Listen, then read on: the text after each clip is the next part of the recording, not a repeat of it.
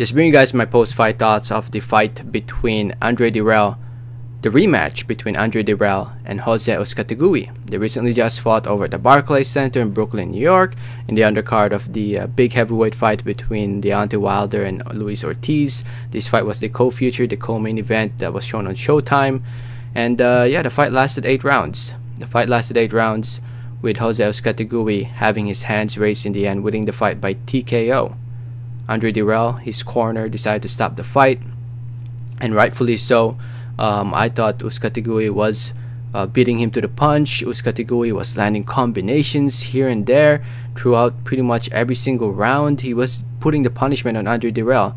Dirrell, he was just using the jab, moving around, jab, and he rarely followed up with his punch. And when he did follow up, you know, there were moments where he did land 1 or good 2 punches, but it wasn't enough to win 1 round. Plus Uzcategui was very active in there, landing some really good combinations. He kept pressuring, and he just kept landing. You know, like I said, he was beating him to the punch, and Dirrell was just not doing much in there, and he was just taking punch after punch.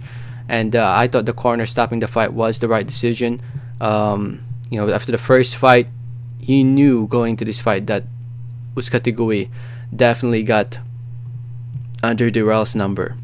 Uzcategui is the younger guy, he's a stronger guy, faster guy, and he deserves the win, man. I'm happy for Uzcategui. Very good win for him. As for Dirrell, at the age of 34 years old, definitely time to consider maybe thinking about retiring.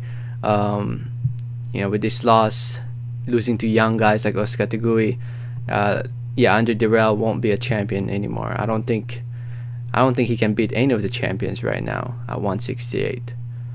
I mean, at 168, George Groves, David Benavidez, Caleb Truax, maybe Gilberto Ramirez. You know, I don't think he can beat those guys. But yeah, Uzcategui winning this fight actually makes him the mandatory, because he wins the interim title with this fight.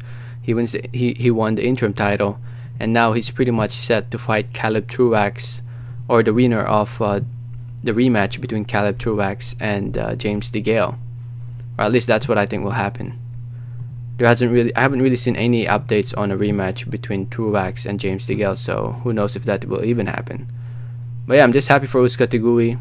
Good job to him. Congratulations to him on the big win. Dirrell, like I said, man, I mean, he can still fight. He can still compete against the top guys out there, but honestly, I don't see him beating any of the top guys. He's a good test for the younger guys, I'll say that much.